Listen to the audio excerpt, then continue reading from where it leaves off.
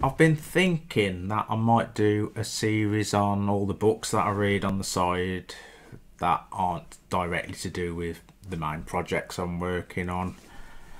And yeah, there'd be just like a critical impression, interpretation kind of thing. But the first lot I want to do it on is some social theory, which I've never really done before, and I'm planning on going through like Rousseau and the state of nature there, and how it links in with intersubjectivity, well, the social stuff with intersubjectivity.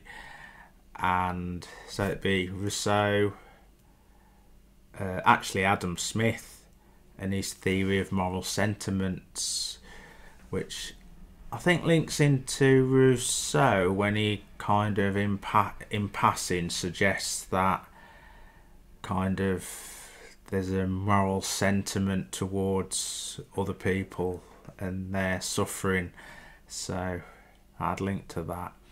And then it'd be Durkheim on the origins of religious life. Can't remember what the book's called properly. Insofar as the constitutive for society and that.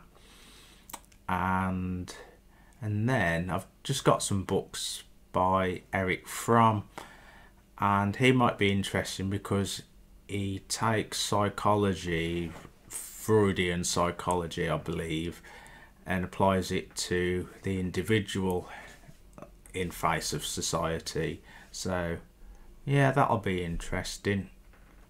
So yeah, I just wanted to say that I'm going to do this series on any books I read on the side of my main projects. It'll do me good to try and present some ideas and see how I can do that.